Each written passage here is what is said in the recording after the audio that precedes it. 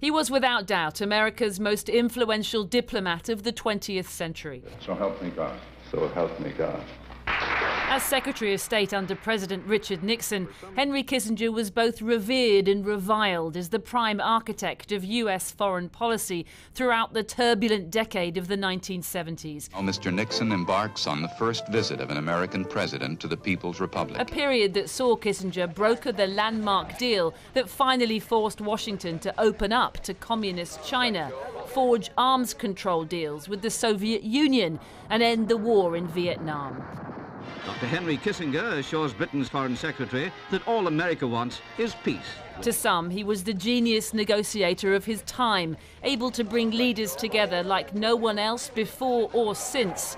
To others, a war criminal whose relentless strategizing in the name of American self-interest led to the death of tens of thousands of innocent civilians.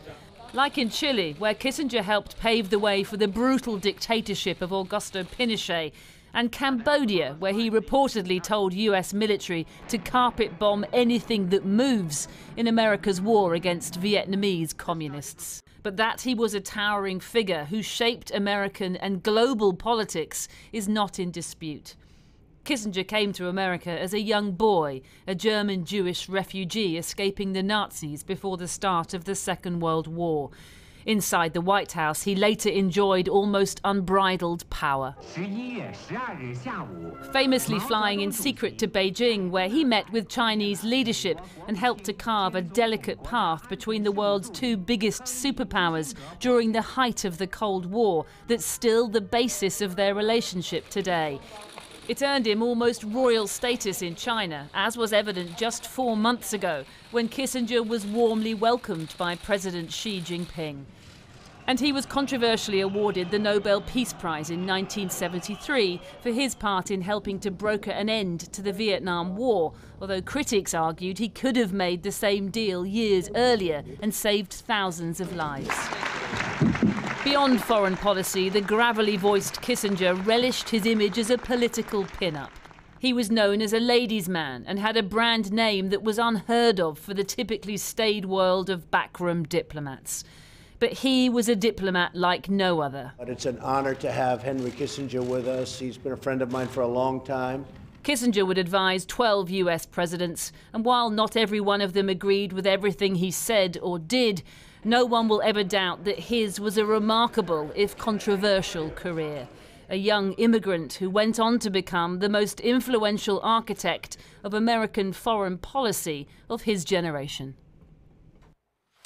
Siobhan Kennedy. Well, joining me now is the Sundance and multi-Emmy award-winning filmmaker and author Eugene Jarecki. He directed The Trials of Henry Kissinger, a 2002 documentary film which examined alleged war crimes. Thanks for coming on the programme, Eugene.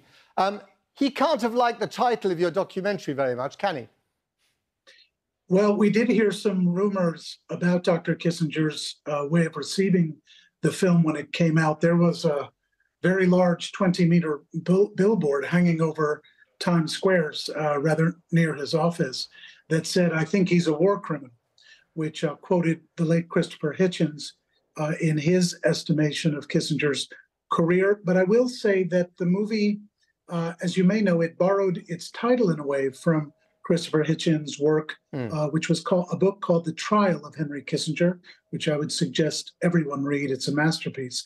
With our film, we changed the title to be The Trials of Henry Kissinger, to include those trials and tribulations that Kissinger himself went through, which I think are necessary to have a full and mindful understanding of the man from all directions. And what do you think was his core? What made him tick? I think he was someone who had a very cold calculus about what he viewed as the forces that run the world. They're not views that I agree with, and they're not views that many humanists would agree with, but I'm sure that Dr. Kissinger, were he here, would pat me very pityingly on the head and say that, well, you don't understand the way the realpolitik of the world works, and that, as he once said in an interview, some people think that states can have their morality judged the same way that human beings can. But he went on to say, but sometimes statesmen have to choose among evils. He was very good at crafting phrases. But when I stepped back over time, I figured out that's just a trick loaded into that sentence. I don't think he's tricking us. I think he's tricking himself into being willing to endorse a kind of cutthroat calculus as if humans don't choose among evils. We all do. Life is an endless process of trying to find the least worst in situations in an imperfect world. And I think Kissinger took license in a way that was very helpful to the American empire. And I call it that advisedly. We are an empire, that's clear. And Kissinger was our front man, willing to do the dirty work. I mean, there were some astonishing achievements, like cozying up to the Chinese, splitting the Chinese off from the Soviet Union. But then, of course, he was also instrumental in overthrowing Allende's government in Chile, democratically elected. There was the carpet bombing of Laos, etc. You know, how do you think the cold eye of history will judge him? You know, on a scale of 1 to 10, good guy, on a scale of 1 to 10, bad guy? I think it's a bit more complicated than that, in that we are entering a world now that is so insecure and spiraling into man's inhumanity to man and man's inhumanity to nature with such velocity and with such significance for all of us that Kissinger almost seems quaint in his carpet bombing of Cambodia and Vietnam. He seems quaint in having illegally entered the United States into conflict in Cambodia without telling the American people or Congress.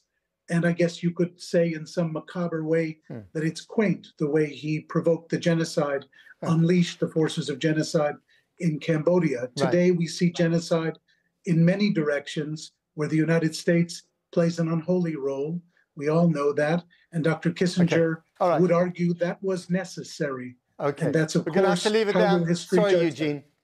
Sure. Eugene, we've run out of time. Thank you very much indeed for coming on the program. Eugene Jarecki. No problem.